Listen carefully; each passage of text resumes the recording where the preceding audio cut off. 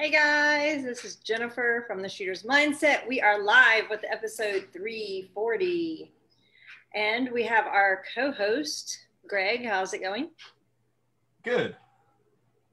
You surviving this week? Almost, kind of, barely. I'm not sure I am, but that's all right. We'll survive. And our guest of the hour, our good friend Ray, is here to talk a little ELR and I don't know. Tips on staying fresh. Yeah, we'll probably talk about a lot of stuff. So we will see. But for those that are unfamiliar with you, tell us a little bit about yourself and how you got into shooting and then how you got into ELR.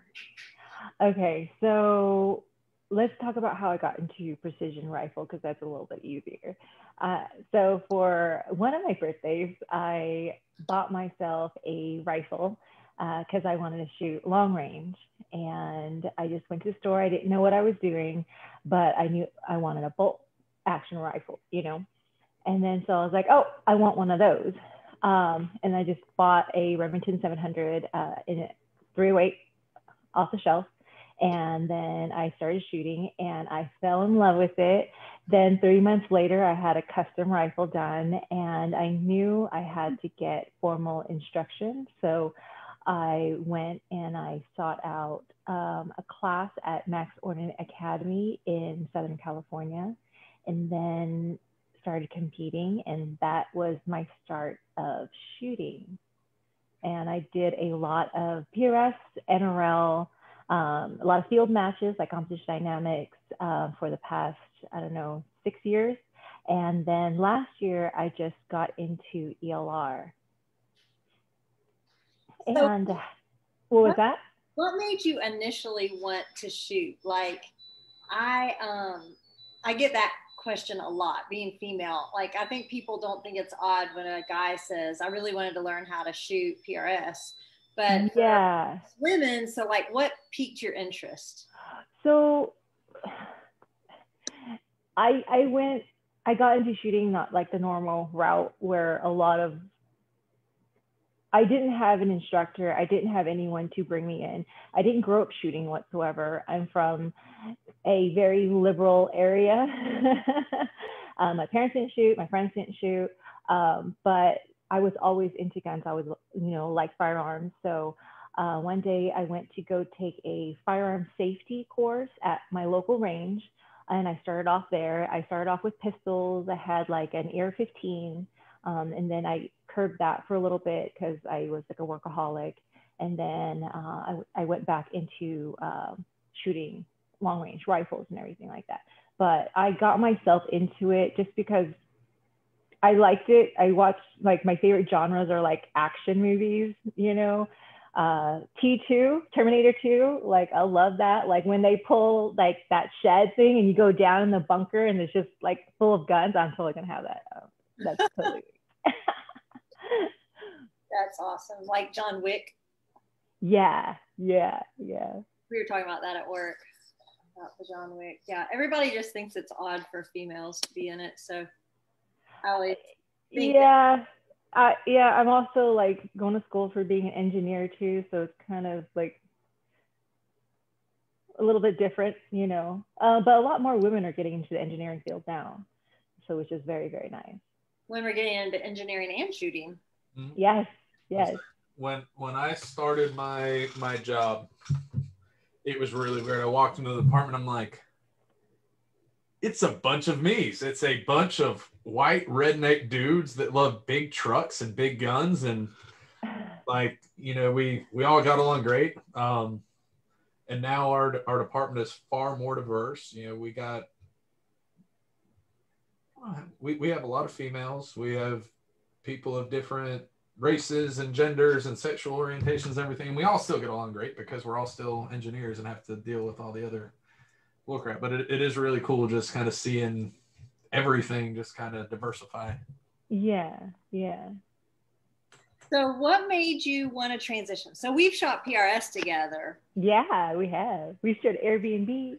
We did. We had a fun time. That was a fun house. That was definitely probably the most fun house I've ever stayed in on a match.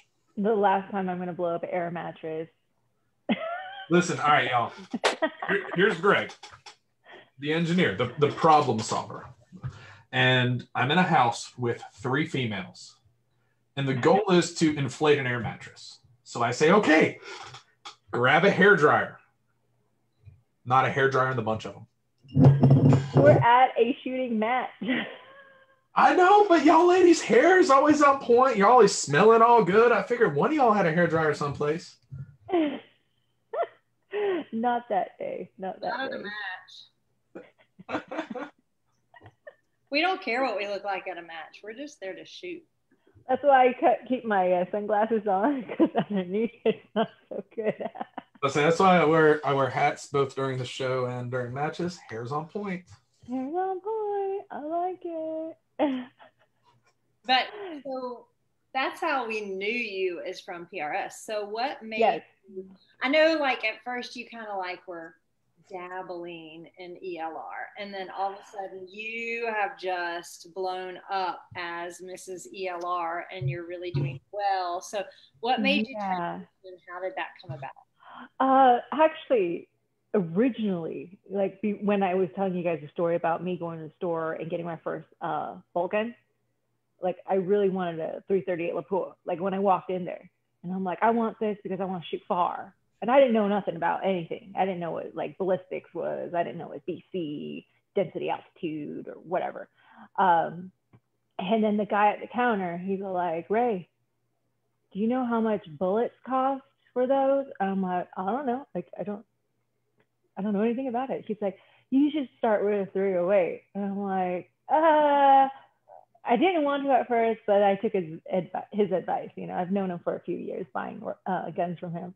So I was glad I actually did 308, because I did start and learn all the fundamentals using a smaller caliber, you know, and that carried on into ELR, which I think was very, very beneficial, that I came from like PRS and these field matches and coming from Max Ordnance Academy, because I know all the fundamentals, and it's just the same when you go into ELR. You know, it's just a bigger rifle, bigger calibers, you know. When I took my first class at Max Ordnance, I called Tyler after, and I was like, hi, I really want to hit 2 miles. Will you help me? And he's all like, yeah, I definitely will help you. He told me what bullets to get. We were originally going to use the Barrett 50 cal.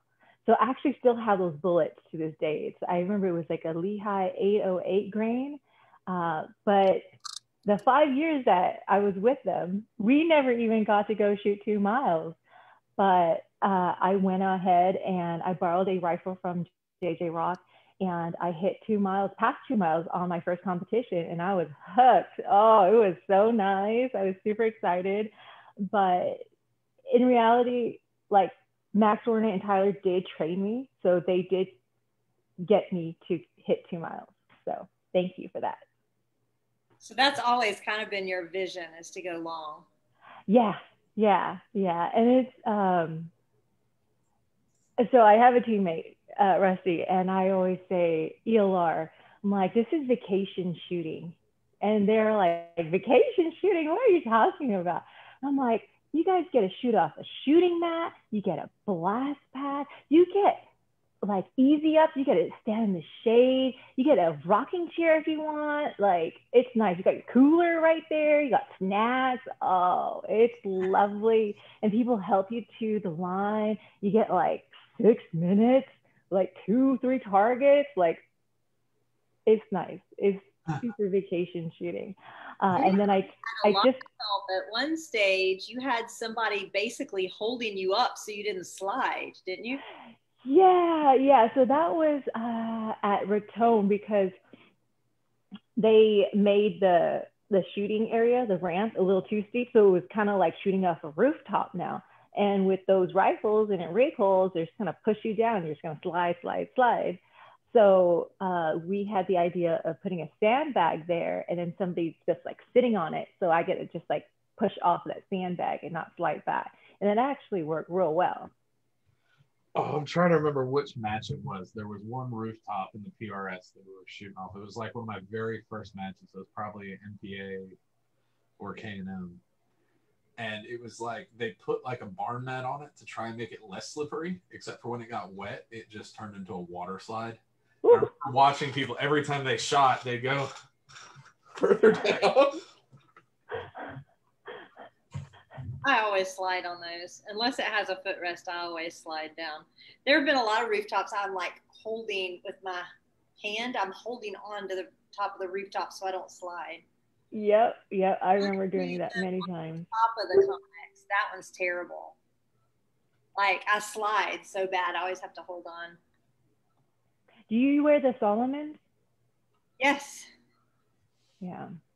Those help. But if it's like a slick roof, like no, what's that? Roof tiles, or what do you call it? Those shingles? Then you're just going to slide. Shingles. It's something else that he has on there. Let's say that particular, I don't remember where it was, but I remember it was like a rubber mat. So if it was dry out, it would be super, super grippy. But when it's wet, you just have a flat surface and then the flat bottom of your shoes and then water in between. So it was. So you're saying we need cleats? Metal cleats would have been good on that. I'm sure the match directors would love us. They would. Totally. They're going to make us pay for the prop. Crazy. So it's all vacation and ELR, huh? Oh, it's a lot of technical things. You know, there's a lot more things, more calculations, more. It's just you got like 10 seconds, depending where the target is, for your bullet to get there, and so many things could happen. You know, so there's a different obstacle shooting ELR, but you're not like I just took him to his first like big boy match. We took him to the Night Force challenge that Scott Satterley put on. So there's just like, he's like, where's the shooting mat? I'm like, just lay down. Like, and then some of the shooting spots, you like jump down on a cactus. I'm like, oh, I don't miss this. I think now he understands when I say vacation shooting. I'm like, yeah, you gotta hump all your gear to all these places, you know, and you gotta bring your own water. Well, actually, they had water there, but my other competitions, you have to bring your own water. You bring everything. If you don't bring it, you ain't gonna use it because you're out there by yourself. Like some mammoth level stuff there. Let's say pretty much every match I've ever shot has had water of some shape or form there, but I gotta take you to a CD match one day, man. Let's go. You should go to the one in December. It's actually pretty cool. It is. Yeah, everything's cool in December. It's the winter. Usually you have to find all your targets, right? You have to find them, range, engage, and then jump down, shoot. But this one is the first time they're ever going to do it. They're going to flag all the targets. And it's geared towards an older crowd. And if you're in that super senior, you can actually have like a Sherpa, and they can glass for you and everything like that. So I totally want a Sherpa. You can have a Sherpa. That was my job at the first match ever. Or excuse me, I was alpaca. And then they have a side match at night, and it's going to be like Austin Angus, AA targets. He's making special targets for it, where you're going to go out and you're going to use thermals and night vision out there for the match. And I'm super excited about that. So I'm not doing the day ones, I'm doing the night match. Where's this at? This is at the JP Ranch in New Mexico. It's not too far of a drive for me, only like 2 or 3 days. Fly into Albuquerque. That's what a lot of people do, and just drive over. Will you pick me up? Yeah, I could. Sweet, let's do it. Or fly in wherever I'm at the time. I don't know where that will be. I'll just take a dice and just roll it and see where Ray's at. I don't even know where I'm at most of the time either. It's like tomorrow. Can I get back to you on that? One hard thing is getting packages. people were like, where can I send this? I'm like, when are you going to send it? I will give you the address then. I've had packages delivered to hotels a lot of the times. And surprisingly, I've never gotten a package lost doing that. I live in a house that doesn't move. Like, it is concreted to the ground. You know how many packages I've had lost? Maybe you should start sending them to hotels. That might work better. So where have you been so far this summer? Oh. She's like, oh. I'm usually in at least 3 states a month. Well, I go to Vegas. I'm in Arizona. I go to New Mexico for matches too. Texas. And then I've recently been going to Kansas. And then I passed by Oklahoma. And then I was just in Wyoming last weekend. And then Colorado. And I didn't shoot in Colorado this year yet. But I got to, since I drove, I got to visit a lot of like the companies that I haven't been able to see. Like I stopped by Mile High. I saw you at Mile High. That's awesome. Dude, their new shop is amazing. Like I went in the storefront and then I went into the back, and then also upstairs they have like a room for like the EOTech room for whatever they the dark room, and they have pretty cool things up there. I haven't been to their range yet, but I only had a couple hours. I did a visit to Thunder Beast. I haven't posted those pictures yet, and that was really cool. And then I visited Bison Tactical out in Boulder, Colorado. Have you guys been to Boulder? I have not. So my buddy Jimmy, he's like, Ray, you would like Boulder, Colorado. I'm like, no, it's too liberal for me. I can't. I just escaped from there, like no. And then I actually went over there like last week, and it is gorgeous. Like the mountains right there. Everyone, you can just go hiking like 5 minutes from your house. Everything's lush and green. The shops are like super cute. I ended up actually having a sandwich at a like a cult place. Like it was called like Yellow Submarine or something, yellow daffodil, something. But they're all over the world. Very different things. What's that? I said daffodils and submarines are very different things. Oh wait, it was called Yellow Deli. Yellow Deli. Deli is also different from daffodil. Was yellow something. Yellow something. We'll call it yellow something. But Greg, do you ever play video games? I played Tetris a lot in college. I took a geology class with a liberal instructor, and it was really boring. Okay, so I used to play video games, right? My games were like RPGs, and I used to play like this game called Skyrim. And it's like back in the day, you go to these taverns and stuff. And when I walked into Yellow Deli, it was exactly like I was in the game. Like even the lady looked exactly like the lady that would be on the video game. It was kind of neat for me. That's hilarious. Do you think they did it on purpose? No, I don't. I think that's just them. Like it was actually decorated super cute too. Like I'll have to show you guys pictures. Yeah, definitely send some over.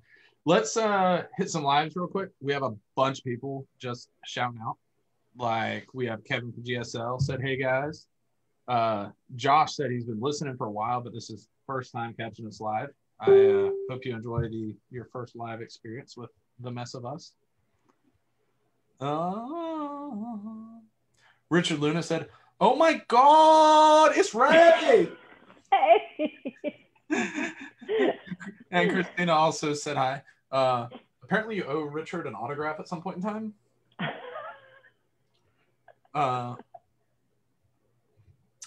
Eric Lundberg said it was great to see you and Rusty in West Virginia the other week. West Virginia? I think in Eric. Wyoming? No, Wyoming. Oh, no, Greg's confused. Greg can't read. Yeah, so that was my thought during this whole you have to find the targets. Like telling the difference between a Y and a V is very, very difficult. And I was like, did I go to West Virginia? Oh my God. Wyoming and West Virginia don't even like, they have one thing in common. It's just the W. Listen. All right, it's this versus this. All right, it's real close there with the Y's. That's a Y. Guys, you guys are not going to believe this, but Prentice Wink said hello to everybody. And yes, I see your comments. I was letting Ray finish because that's what a gentleman does, is let the lady finish speaking before he talks. And Prentice said a bunch of other stuff. And damn it, Swanee. What did Swanee say? That's just going to become a quote of the show. Damn it, Swanee. He was talking about what my packages are. I don't want to know what your packages are, man. But yes. All right. So that's that. All right. So Ray, transitioning from, the PRS, and it's really weird calling PRS fast-paced shooting. It is like 90 seconds, 10 targets. It's just like, it's nice. Yeah, it is fast, but like coming from 3-gun, it's not like super fast. Yeah, I'm not from 3-gun. Yeah. For precision rifle, it's fast. Yes, it is definitely fast for any sort of precision shooting. Yeah. But how do the mindsets and skills that you've kind of developed over your time shooting PRS translate over to ELR? And do you feel that there's any particular things that you learned as a PRS shooter that give you an advantage over the people that have never shot PRS and are shooting ELR? I think it's just talking about like fundamentals, and also like PRS, they train you to get down and on target with an NPA, real quick. You see the target, I'm down, good, bang. So I carry that on to ELR. Okay, I see my targets, I see my landmarks, and that actually comes from field matches. And then I come down, I'm like right on target, and I shoot. Like, I don't really fuss around that much, and I shoot fast for ELR, but I'm just used to that. And this past match, I actually had to slow down just because sometimes the ROs, they can't catch it that fast, And then ELR, we also have to have cameras now. And sometimes the camera lags, But I kind of want to just, if I know the wind, I'm going to send it in that same wind, I ain't going to wait till it like changes direction. Exactly. It's the wind gaming is kind of one of my favorite things. Yeah. The last regional I shot, like I was on the long range stage, and everyone was like, "Oh, I held like 3 mil on that. Oh, I held this, I held that," and it was switching this, and I was like, "I held straight up all the way out." And like one of my good friends was shooting after me, like, "You want to shoot now? Get ready, go." Shoot right now. Right now. Doesn't matter if your mag's loaded or not. You'll still shoot better. Yeah. And I also think like I've gone to enough matches and I've gotten a lot of experience from shooting like all the other matches that if I run into some issues, I can fix it. Like last year, the same match I was at that I won, I zeroed. I just completely zeroed that whole match. And then I think it was my second ELR match, and a part of my equipment was malfunctioning, right? It was borrowed gear. It was a prototype item. So I just, okay. But I knew enough to diagnose it. Like I put a tracking drill on and I knew it was just not tracking. I brought all my tools. I always bring my tools with me. I always have like a scope level, you guys are giving away fix-it sticks today, I heard. Yeah. Yeah. So I always bring tools. And then I borrowed a scope from somebody and I mounted that scope while people were still shooting. After everyone was done that night, I zeroed. And then the next day, I freaking killed it. Like I killed it. So it was pretty nice to be like, yeah, I ran into this issue, but I also know how to fix it, And that comes from the experience with like PRS and, you know, CD matches and stuff. Yeah, I was about to say there is in the precision world, there's no other faster way to learn the limits of your gear and how to repair gear very quickly. Yes. As PRS. And then in everything else, it's 3-gun. There is no way you're going to tear up gear faster than shooting 3-gun or PRS. Yeah, or like field matches too. Like my binos that have like the rangefinder that I need tumbled a few times, like, you know, fell down a cliff maybe once or twice. Oh, I know someone who's dropped their binos on a cliff before. So usually all the gear that I run has been field tested. So basically, if you recommend some gear, you know it is very resistant to. Yes. So one thing I have stopped doing is like I will get a piece of gear and use it, and I won't say anything the first few months. I want to use it for like long term, because sometimes you use it like for 3 months and then you use it for a year. You actually really put it through its paces and stuff like that. And then I'm like, okay, this is pretty good. I like it because of this. Also, sometimes when you use a new piece of gear and you're like, oh, this doesn't work. Well, you just didn't read the user manual. You just don't know how to use it correctly. So I always try to give it like a little bit and maybe like read up in it and everything like that, and ask experts their opinions and tips and tricks. We're supposed to read manuals? All right. So one thing, I am a little bit stubborn. Not you.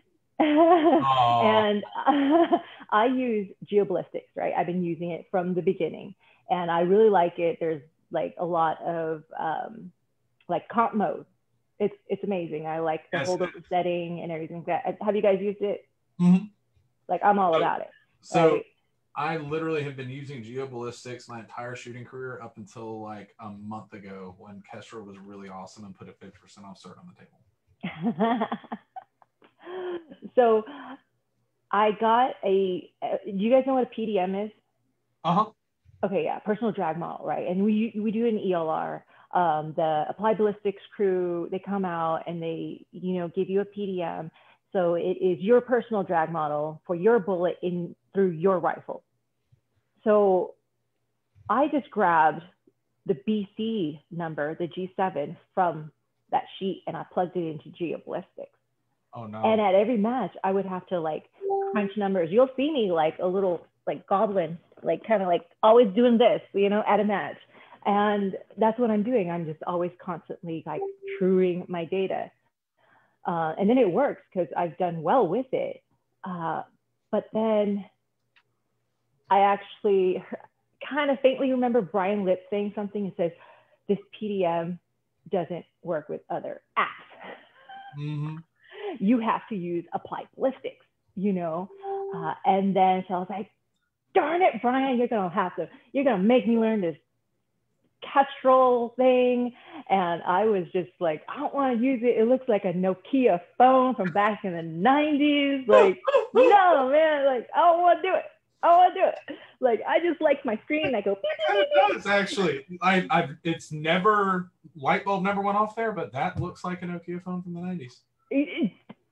I had one. Me too. And my mean parents said I couldn't get a new one until it broke. Like, why can't we have the screens and pretty, like, they got Snake. They had Snake back in the day too. Like, anyways. So I went on the website and like I watched their videos and stuff like that. And the videos, you know, were great. Like Katie did a good job. I wrote notes. And then now I use it and I've practiced using it and I'm pretty proficient in it. Well, the proof's in the pudding. I mean, I hit the freaking, 36.99. My favorite shot of all time was not hitting the target. Is actually the first shot on that target. I hit right off the left edge. And I was so excited. Because that target is so far. And if you're that close on your first shot, that's so amazing. Anyways, that's us. Can you tell I really like ELR? Yes. You're just a little bit excited. Yeah, a little bit excited. A little bit excited. I'm so bummed I haven't gotten a PDM yet. The last match I was at that I had the opportunity to, I was dealing with all sorts of other issues, and all of a sudden it's like, oh, I can either eat dinner or go get this done. So hopefully sometime this year I'll get one. But honestly, use Applied Ballistics when you get the PDM, and it works. It does work. So thank you, Amanda, and the whole AV crew, and Brian. Do we have any more lives? 17. Rusty said, Ray, you're showing your age with a Nokia phone comment.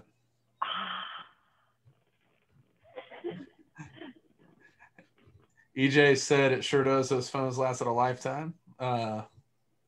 Chad Heckler said he loves his PDMs. Heading to the lab Friday to get one for a new rifle. Wait, you can drive to the lab? Can I send you my rifle? Chad, can I send you my rifle?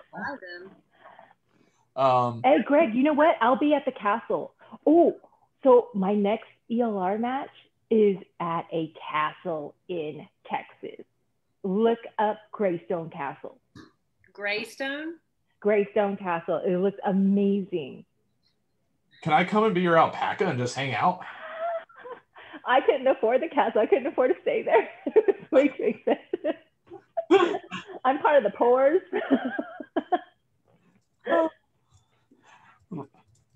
It's a sporting club at a castle. Oh, now I want to go. Hold on, what castle? Dang you, Ray. The AB crew will be there so you can get your PDM. You said Greystone Castle? Greystone Castle. I think it's in Mingus, Texas. Oh, I found something in Washington. Greystone Castle Sporting Club. I feel like we should be doing a show now and not. Whoa! I told you, right? I don't know. This is how we do with Ray. We just kind of chill. Ooh, and Bill Poor, he's like this world-renowned blacksmith who's part of my team too. He's making these swords as the trophies. Like, I want one of those. I totally want one. That is awesome. Bring your light gun. I think there's 3 spots left. Like, some people dropped out, so there's 3 spots left. Can I shoot a GT? If you want to. Dude, this place is awesome. Okay, where was I? We were talking about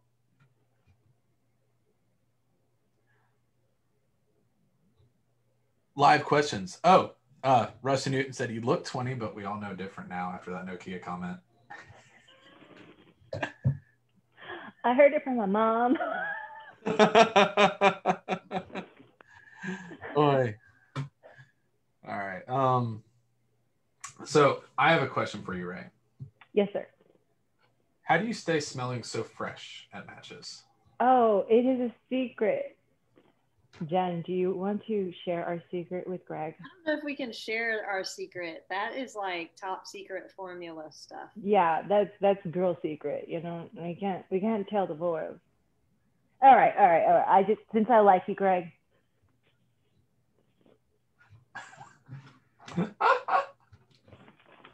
Febreze. We Febreze before every award ceremony. Yes, it works and it's great. So this is what you girls do in the parking lot? What year was that? 2018? 19? That is so funny. It was so hot that match. We were miserable. Yes. It was in Tennessee or something. K&M. Yeah. It was humid. I was not having a good time there. I think like the first day, like I had like heat sickness. I had to stop shooting and like sit in the air conditioned room. Yeah, that was a rough match. I think that's my only time I haven't broken a scope at K&M. So there was that. We did not smell good at all at that match. And then we did Febreze and then we smelled good. That was the start of it. Yeah. It's all downhill from there. Yeah. But I went up to the next year on the way back from K&M. I beat your Febreze method. Stopped at a Love's, paid my $12. I took a shower with soap and water. I don't know if smell good at an award ceremony though. Right. Yeah. But I smelled good for the next 7.5 hours of the 8-hour ride home. Okay.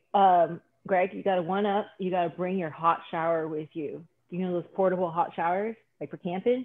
Yeah. So after I'm done renovating my master bath, I'm going and doing a truck overhaul, and that's going to be one of the things that's going to get added. It's not actually be like something I carry. It's just going to be you plug the hose into the side of the truck, and you have a hot shower.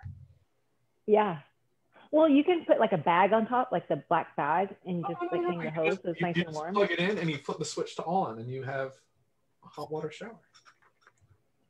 I'm the pores, so. I'm also poor. But I'm an engineer, so it's going to be like $50 to do this. All right. I'll let you. Don't blow yourself up. We were the best smelling people at the award ceremony.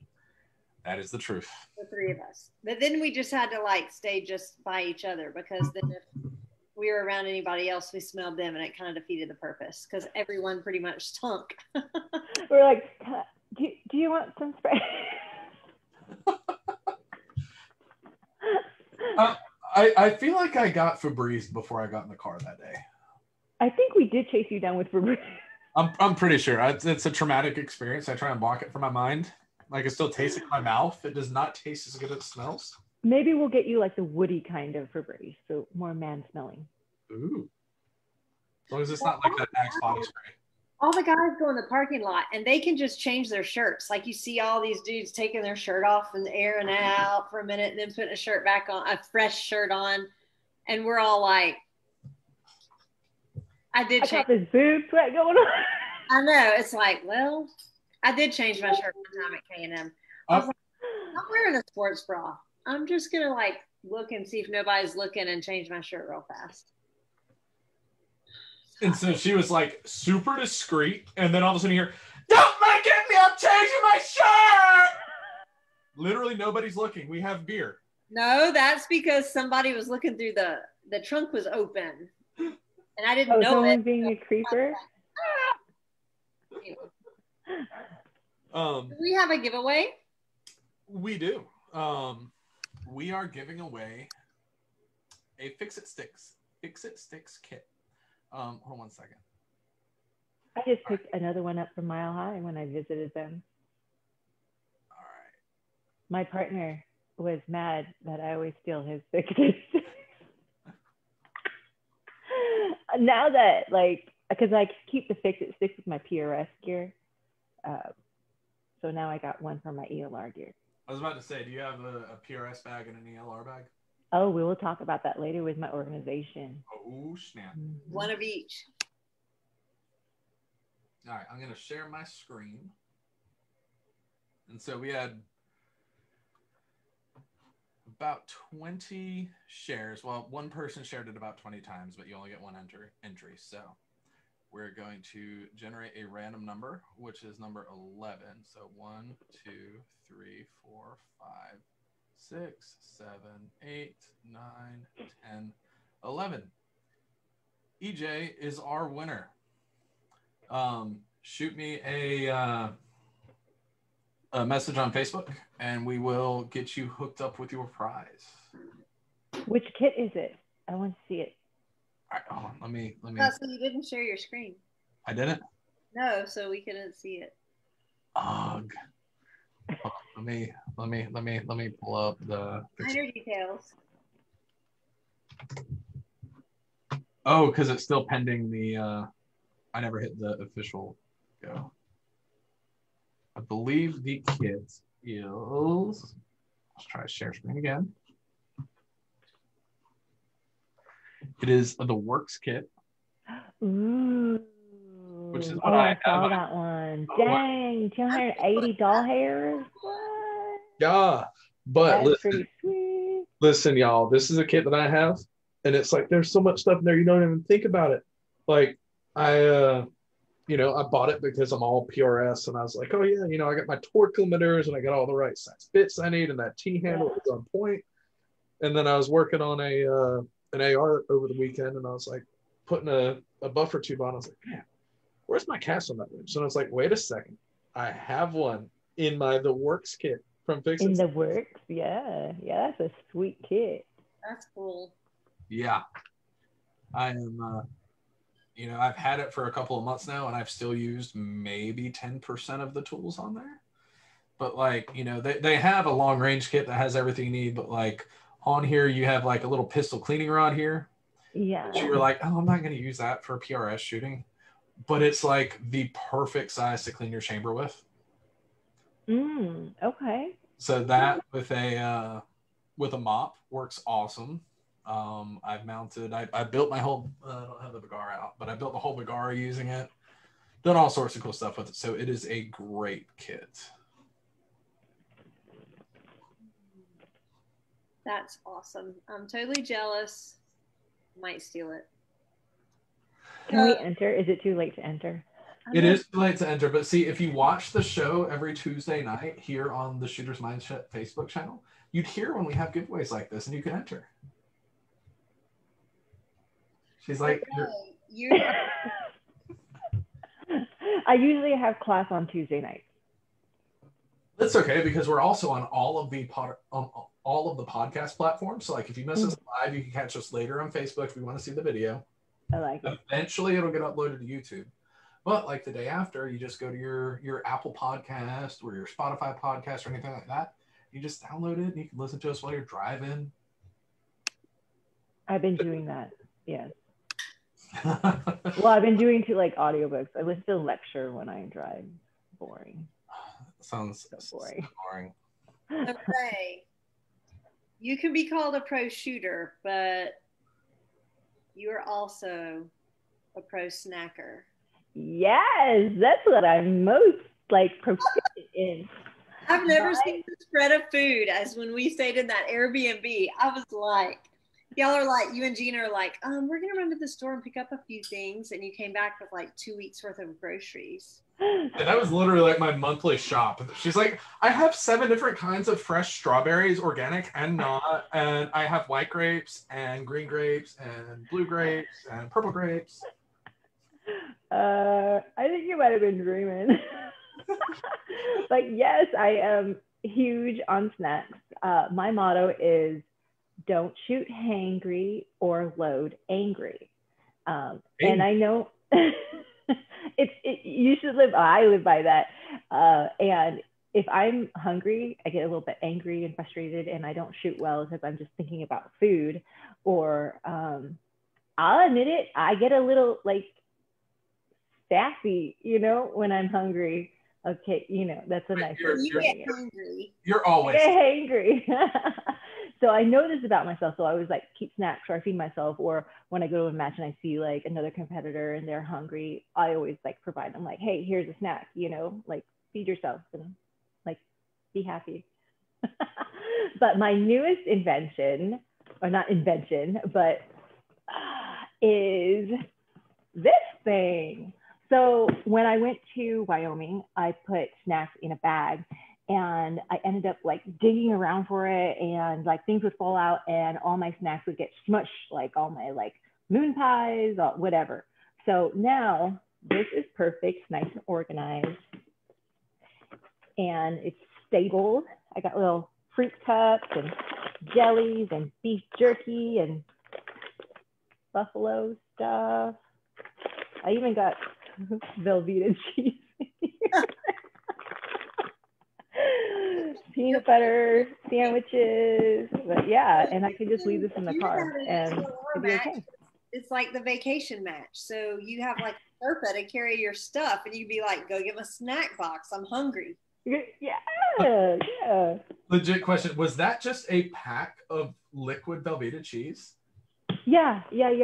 So well, sometimes when you're at a match and you want to like something quick to eat and you can just go buy like pasta and just put it in the microwave with water, put some of this on, and you got mac and cheese.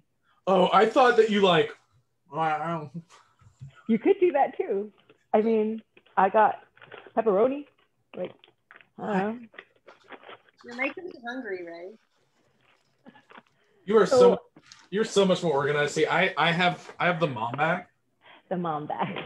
But like it's full of snacks, and some of them are like 2 years old, some of them are only a month old. But like, we got healthy things like cheese balls. I got cheese balls.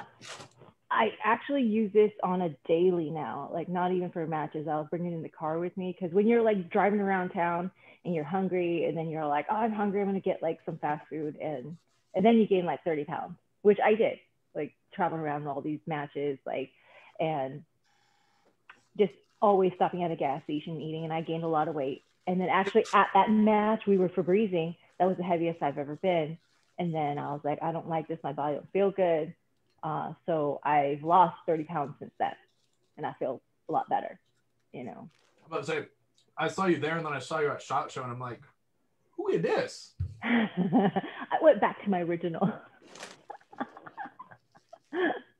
Cheese balls. One day. I just like to eat too much. Mm-hmm. Yeah. Terrible, terrible, terrible. I was about to say, Ray, I watch you cook online, and you like forever have pictures of the most amazing food, and I still don't know how you lose weight. That's quite impressive.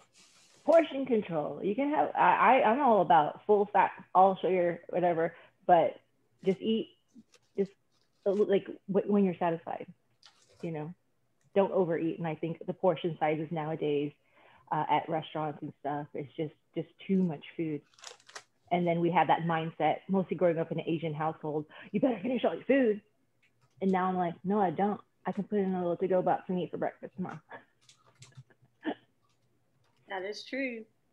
So I'm sure we have a lot of PRS shooters watching that were thinking maybe they want to get into ELR. So if there was somebody wanting to get into it, like transition like you did from PRS over to ELR, how would you recommend going about it? Like if I wanted to do it, I don't have a gun, I don't have a team. You don't need, oh, well, you do need a gun. But you can go light division, you know. Right now, they're still trying to make the rules for light division, but I would say 338 and under. Some people say it's got to be under 25 pounds, but you can go shoot ELR light gun with a 338 Lapua, 300 Norma, something like that, and then you can get in the game. I was lucky enough because I knew JJ Rock, and I got to borrow their rifle, and it's been freaking amazing, and I love that rifle. I still have it, I still borrow it. And the cost of shooting ELR, yeah, the round is like really expensive, but you don't shoot as much as a PRS. So in the end, you're gonna spend pretty much the same amount like PRS, so you have like 250 rounds a match, you know, with 0 and practice day. In ELR, you might have like 30 to 50, depending on the match. So it's affordable. I mean, if you reload. How do you get a team? Do you just show up with a gun? You don't have to have a team. Like when I went for the first time, I'd be like, hey, do you want to spot for me? I mean, I've self-spotted, you know, a few stages. I mean, but PRS, we're used to that. Yeah. Like, so there's no difference. Like I saw my flashes, you know, like I didn't get off the gun. I saw, you know, you'll see me like look at the target. I know Jacqueline I didn't. What was that? I know Jacqueline did a lot of self-spotting. Yeah, you can do self-spotting, and also like people are really nice. You can ask around. I'm like, hey, you know, I don't have a spotter. Would you like to spot for me? You know, and if they're busy, you can ask somebody else. It's just like PRS. Like if you want to borrow gear, I'm like, hey, can I play with your new bag? Like I want to try it out. Can I borrow your spotter?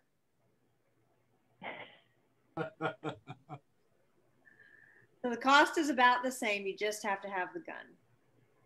Yeah. Well, and the ammo, the gun and the ammo.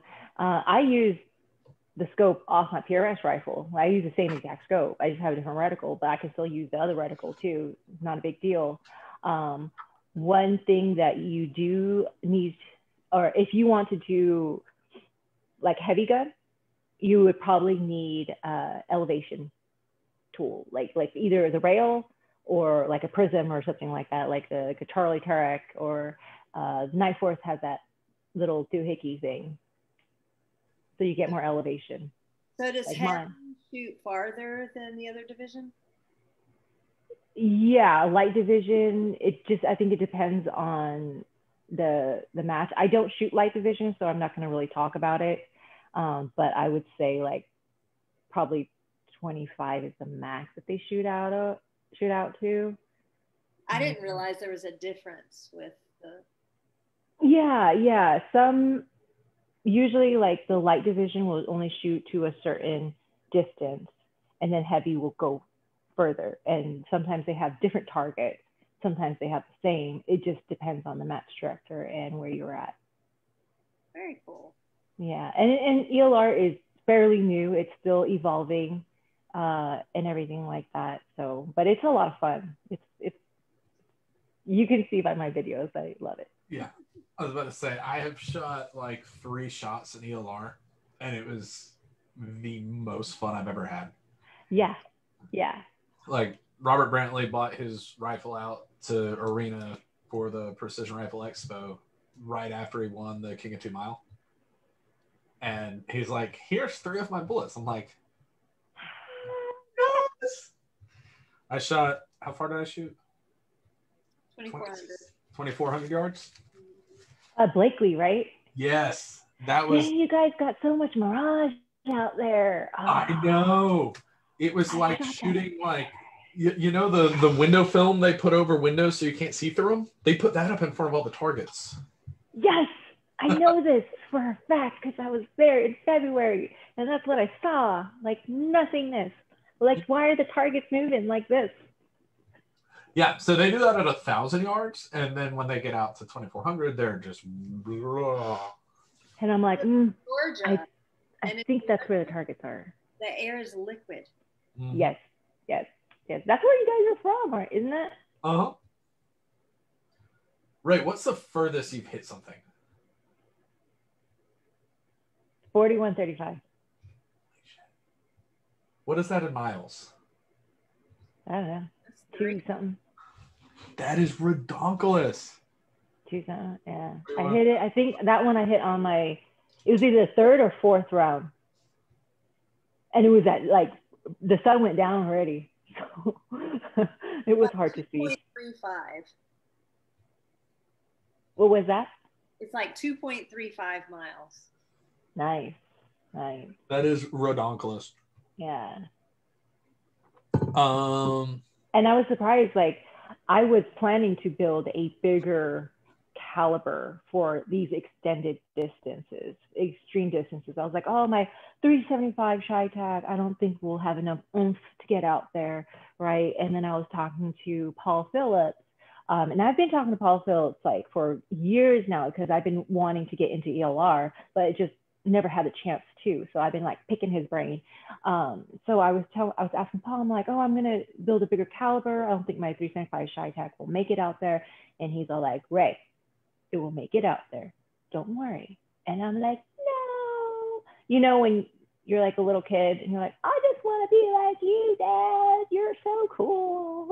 But then I actually went out and I shot these ranges and I'm like, oh, I see my splash out there. I can do this. This is pretty consistent. Like the 3699, I was just dancing around the target, like left edge, like right edge, high, low. It was just right there. And like the target's like pretty much 1 arm away. That's pretty freaking accurate, man. Like cutting edge bullets are like amazing. Like I'm so in love with them. Oh my God, cutting edge bullets. You've done a commercial for them before, right? Yes. Do you guys want to see Ray's commercial? Oh, this commercial is so funny. Hold on. I'll show everybody your commercial.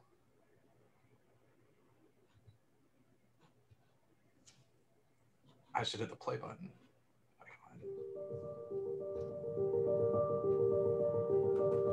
Inability to perform under pressure. Constant feelings of disappointment. Damaged intimate relationships. Sound familiar? Then you may be suffering from projectile dysfunction, or PD. It affects millions of .22 long rifle shooters all over the world. The negative effects of PD can ripple through every aspect of your life because of the one thing it hurts the most: your pride. You know there's a problem, but there just doesn't seem to be a solution. It's as if you have all the right equipment, but you don't have the loads to match it. Countless nights awake in bed, slowly coming to the realization that maybe it takes more than a spotter to hit the right spot. Wondering if projectile dysfunction is going to be something you have to live with for the rest of your life. Well, now there's hope. Leave your days of PD behind you and discover new Curex by Cutting Edge Bullets. These solid copper lathe-turned bullets are specifically designed for use in .22 long rifles. In clinical trials, the Curex was shown to eliminate 99.9% of all projectile dysfunction symptoms. Patients experience an increase in ability to maintain projection, decrease in time taken to reload, strong showings, and better consistency in overall length. Side effects may include increased excitability, night sweats, premature speculations, changes in ego, increased aspirations, and heart palpitations. Do not use in conjunction with any other manufacturer's components, as an adverse negative reaction may occur. Get the Curex by Cutting Edge Bullets and live your life PD-free.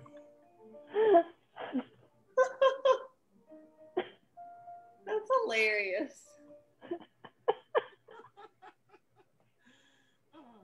Like, I got into 22LR because I don't need to reload for it. All of a sudden, you're really hard to hear. Yeah, your volume is low. Testing 1, 2, 3. And I cannot hear you. I mean, I can if I strain really hard, but I'm getting old, so don't make me strain. Did you unplug your mic or something? No, is it still not working right? No, it's not.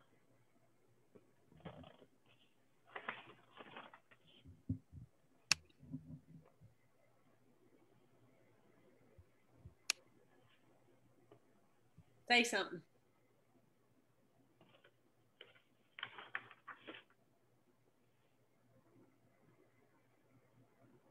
While he's messing around, Ray, we were going to talk about organization because you're one of the most organized shooters out there. You like have everything just like packed away. Like I need to because you're like Mary Poppins. Pull it out. Well, my life is like crazy, super disorganized because I'm kind of like, I float kind of like a feather, you know, and I really don't know where I'm going to be at next week. So I need to be organized. Like I have like a go bag where, you know, it has like, oh, here's a tip. If you travel a lot, always have different sets. Like you have your toothbrush and your, you know, toiletries at home, leave those at home. And then buy another set. It doesn't cost that much money for your travel bag. So you don't, like when you go, you're like, oh, I totally forgot this. I totally forgot that. It's always in there.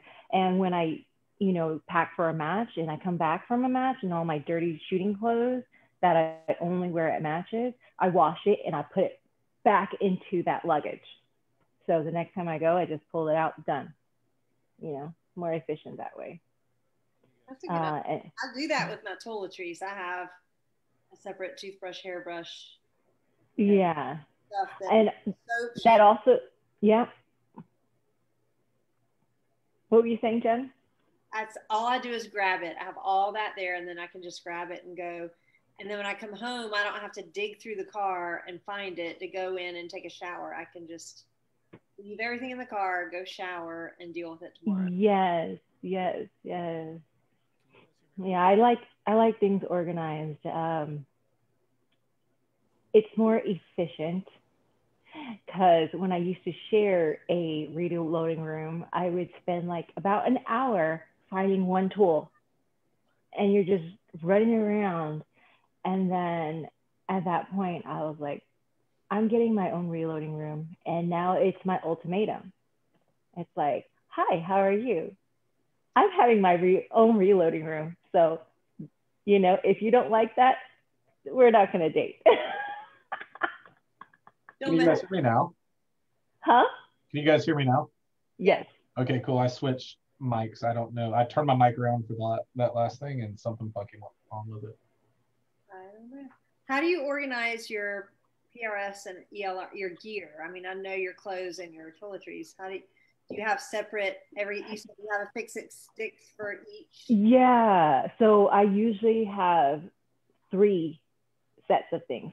One for my reloading room, one for my PRS bag, and one for my ELR.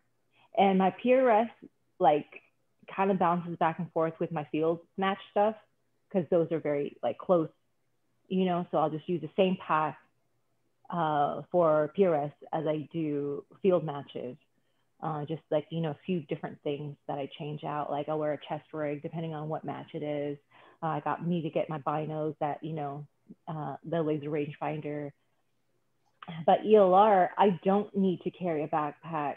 Like the firing line and where your car is right there.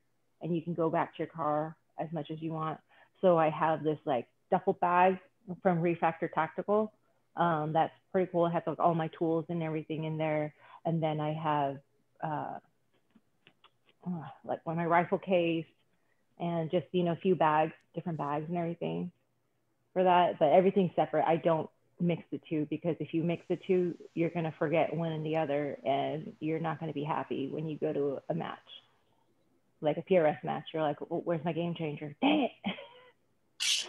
Yeah. And it is like you're so used to using your own gear. When you like use somebody else's gear, it just throws you off that teeny tiny bit. And like those 90-second like stages, you're like every second counts. Yeah, it was tough for me when I was transitioning over, because I first picked this up as this long range stuff is gonna be pretty cool too, and then I just kind of went full head on into it. So it was like, I'm shooting a pistol match this week. I need to take this and this and this and this and this out of my backpack and put it in my pistol range bag. And I guess it's nice now that I'm only really doing one thing. And if I end up going to the range to shoot pistols, which I haven't done in way too long, I just kind of bring my PRS backpack with me too because it has all the goodies I have. Yeah. One thing I find is still an issue when I like switch back and forth, like I'll have like a bolt gun match on Saturday and a gas gun match on Sunday. Because then you're like, sometimes if you're shooting bolt gun first, gas gun after, you're like shooting and you're like, you have the phantom bolt because you're so used to it. You're like, there's no bolt. And then you switch over to bolt gun again. You're like, I got to pull the bolt, So it's just like, switch back and forth and everything like that. Every time I pick up an AR, every time I pick up an AR, I grab it like this with my thumb on the right side of the grip.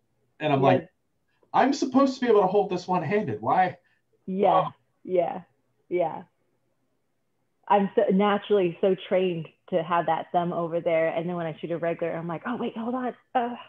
I'm running and gunning. I can't do it like that. Yeah. But when I shoot precision AR, like the regular matches with like AR-10 or whatever, I still hold it on that side. Yeah, for that it works. For like literal running gun, not so much. Yeah, not so much. You'll drop your gun. Yeah.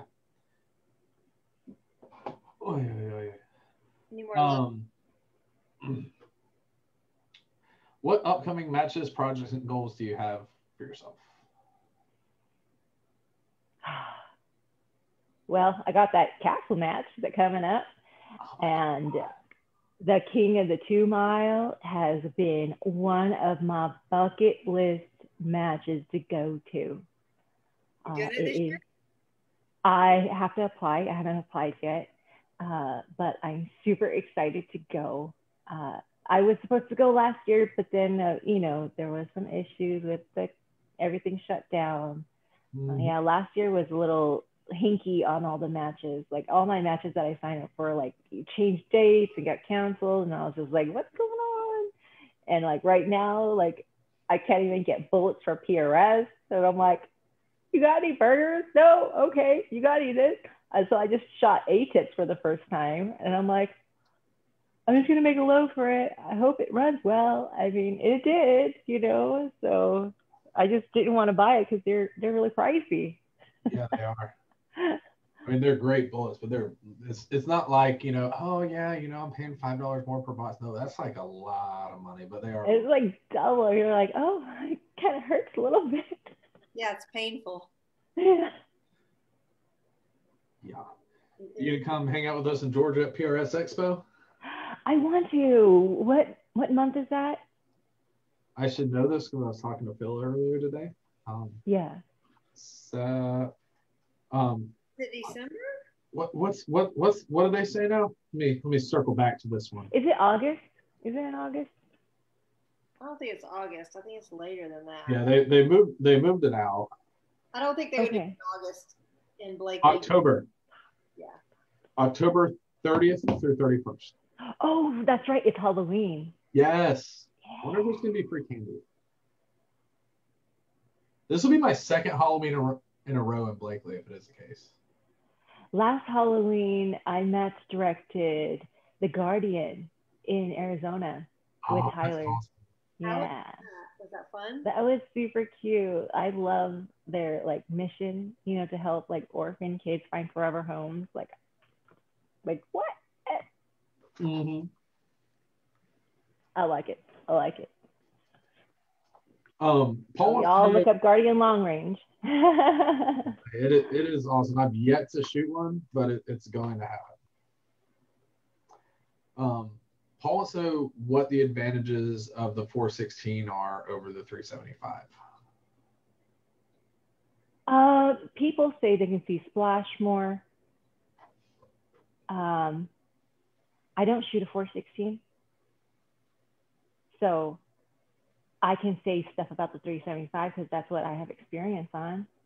And the pros of having a 375 is, okay, so this is something good for ELR.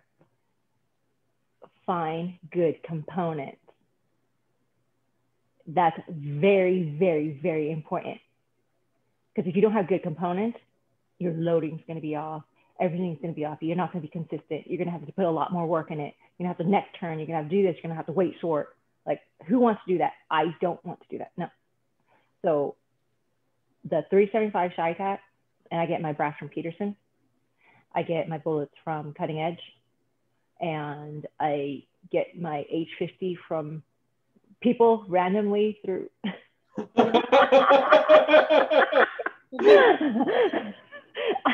I picked up H50 in random places in different states of people's personal stashes. Now, like there's a more availability, so I do have like some 8-pound jugs. But before it was like, I got 3.5 pounds of this, I got 2.5 pounds of that. I'm like, I will buy that. That's the point we're getting to nowadays. Is it's like someone's like, oh yeah, I switched from Barget to whatever, and I got 1.12 pounds left. Like, I got you. Yeah, it was just like I was going to Blakely and I picked up some powder from Texas because I didn't have any, and it ended up being a lot faster than my powder that I normally use. So I had to like load develop at the match again, which I said I wouldn't do, but I tend to do that a lot. And then I was like, oh, I'm just going to pick up the scale I have at home, like, those Frankfurt Arsenal, like precision scales. Mm-hmm. But they didn't have any more. Everyone's buying up all the reloading gear. So I bought this cheap $30 scale. It did not work so well. Luckily, Ronald saw me and I asked him, and he's like, oh, I'll have my wife bring you the, Frankfurt Arsenal one that I have at home. And I load with that. And thank you, Ronald.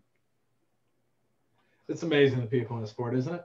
Yeah, like people are super nice. And if you're in need, people always are like, oh, I got this, I got that. Let me help you out with this. I also pay back too. Like there was a gentleman in Colorado who needed bullets and I knew someone who had bullets. So I actually drove up and dropped off those bullets in Colorado Springs on my way up to the Night Force match. I've bought powder before, and I'm just gonna stop talking right now. International arms trafficker. How's the weather? Chad wants to know if you're going to TPRC in September. TPRC in September. What, you know what? King of 2 Miles in September. And that's like my number one. So if it's not during that time, of course I'll go. I love Regina's matches. Like I care for them because then she makes them short friendly. Short friendly, wrong-handed friendly. Yeah. At those matches. What do you say? She does a great job at those matches. Yeah. She puts a lot of time and effort into them, and it shows.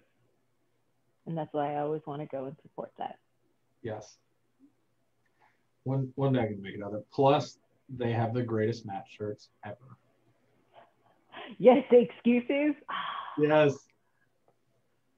I love those. Me too. And she's like a really, really good friend. So like, you know, when she has extra match shirts, she gave me one. And like, it's like my favorite shirt. I'm not gonna lie. Do we have any more lives?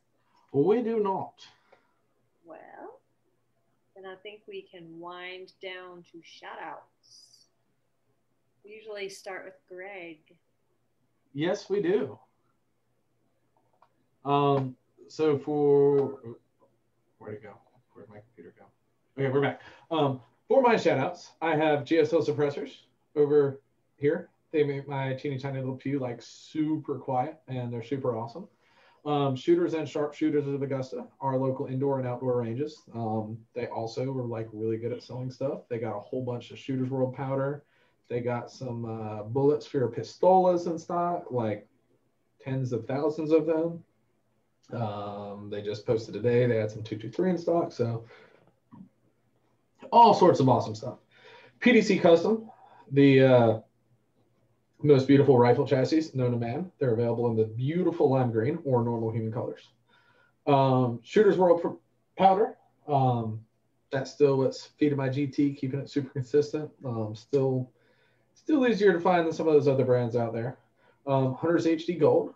I am legitimately blind as a bat, and I can actually see stuff when I wear their glasses. So I absolutely love them. It's much easier to hit the targets when you shoot them. Fix It 6, of course, my new favorite match tools. I'm going to be doing a lot more with them, kind of coming up with some new ideas and obviously fixing a bunch of stuff with them. And Vortex to clean your rifles when they get all nasty and stuff like this one that needs to be cleaned really bad. Good times. How about you, Ray? What you got? Oh, I love everybody. You know what? I have great companies that support me, and I really appreciate it. But I'm not going to say anything about them. I want to give a shout out to, I mean, they are a part of this too, my shout out. I want to give a shout out to all the companies who support these matches and put prizes on the table. Like, we really appreciate it. Like, I love the stuff that I get off the prize table. I use it on a daily. Like, I picked up a duffel bag like at Steel Safari, and I've been using it for the past like 2 weeks, and it's amazing. I picked up one of those loading blocks from Henderson Precision, and it's red and it's beautiful, and super fancy. I picked up is it Washington Benchmark barrel? Oh no, Krieger. I picked up a Krieger certificate from like Benchmark is knives. The Georgia. Like, I picked up knives. I love knives. I like random stuff that's on the prize table. I heard like in K&M they have diamonds. Like, whoa, like diamonds on a prize table? Right there. That's amazing. Oh, dang, girl, you got some diamonds? Oh. Genesis diamonds. Like, Hollis always throws theirs, you know, like RRS, you know, it's all these companies. Vortex, I've seen Vortex a lot, you know. Just thank you. I appreciate it. We all appreciate it. That is 100% the truth. Like, I literally built what I started shooting with off of the prize tables. You know, I had a couple nice friends that let me borrow some nice stuff. But like my first season of competing, it was like, oh, I've been asking somebody what the wind is. Let me grab this this geoballistics wind meter. Yeah. Yeah, I'm building an AR. Like, but I've been collecting pieces for like 6 years. Like, I'll like get like a handguard here, a receiver here, like a buttstock here, and like this rifle is almost finished. I just need a barrel to fit on it. But I think that's like the last piece, and I'm gonna love it because it's just like memories. Like, oh, I remember this match I got this at. I remember this match. So I don't know. I would never sell it. I think it's That is like my scrapbook. Awesome.